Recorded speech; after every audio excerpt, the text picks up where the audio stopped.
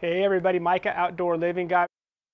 Outdoor heaters for your covered outdoor structure. These ones are in-ceiling heaters. We got a timer on the wall here. They're wonderful for having the fireplace, puts out a lot of heat, but if you need the extra heat in the wintertime or even in those fall cold nights, you can turn the heaters on and you will be very comfortable in your outdoor space.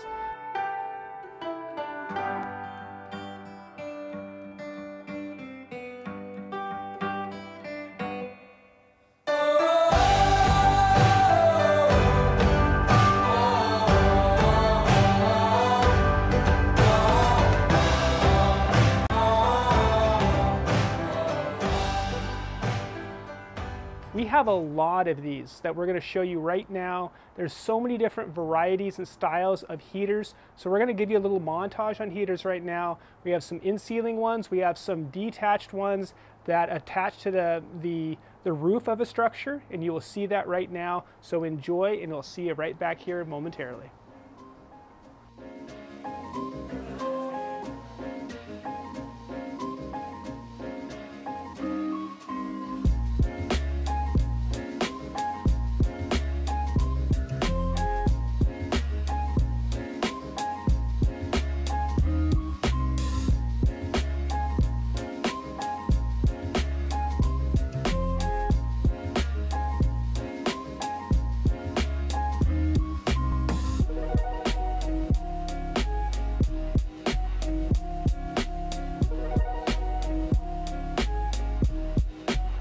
Something I always recommend when you're under a covered structure is to strongly consider getting an outdoor heater. This is a single element, or I'd recommend a double element even, electrical heater. They're wonderful. As I sit underneath it right now, you get that warm glow and it's putting out a lot of heat. As you look back, it's a rainy, drizzly day, but you have a beautiful heater. We can, if you can imagine the fireplace on, the TV on, out here on your outdoor couch, maybe watching the game, you're gonna stay nice and warm and cozy.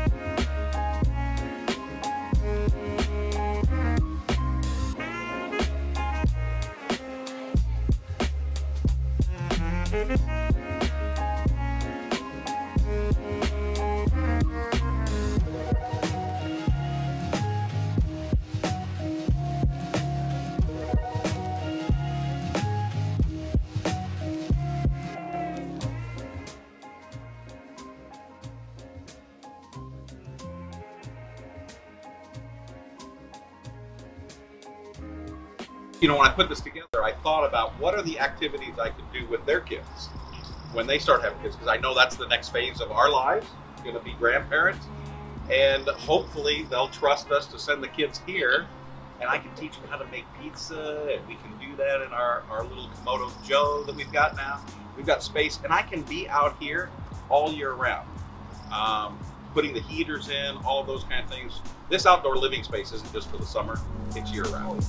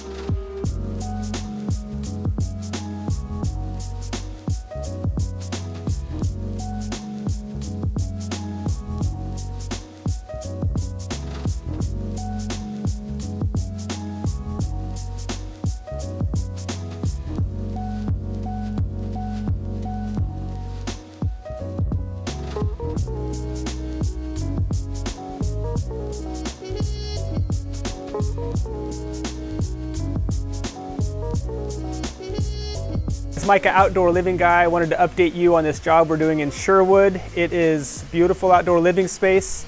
The highlight, of course, being the covered patio here in the background. They're putting the heaters on right now, but it features a fireplace with a TV, a kitchen, an outdoor kitchen, barbecue, sink is included.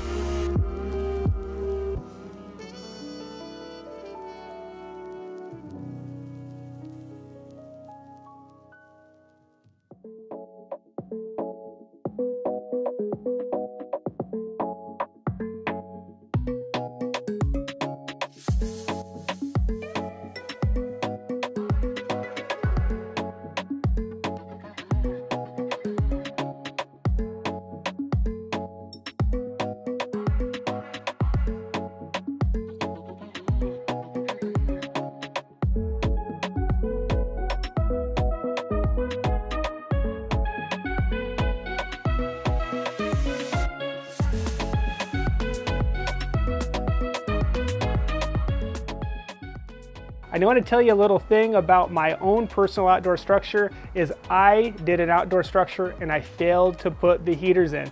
I can tell you 2 years later, we were bummed out that we didn't do it. We have a fireplace, but just doesn't give us the heat sometimes that we need. So we would have loved to do those heaters.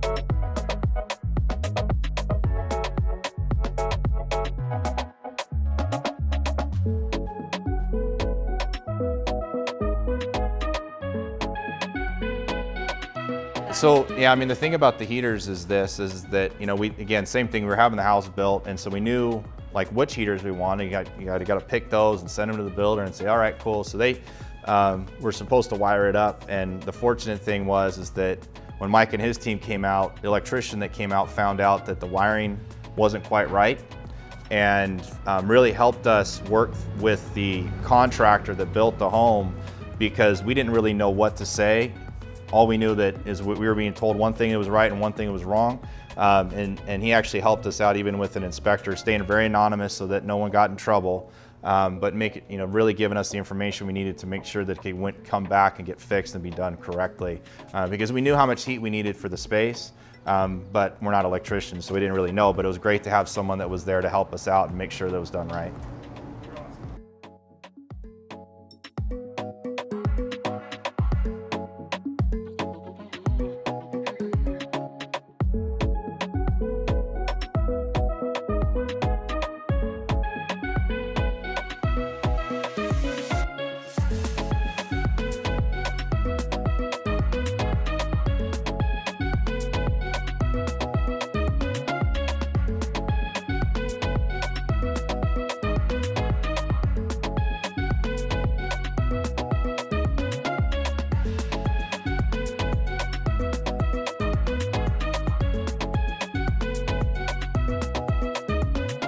I would recommend to at least prepare your outdoor structure for heaters. If you can't quite afford it budget-wise right now, think about it for the future, because you will not regret it. All right, guys, thanks for this time. Don't forget to like, don't forget to subscribe, and we'll see you soon.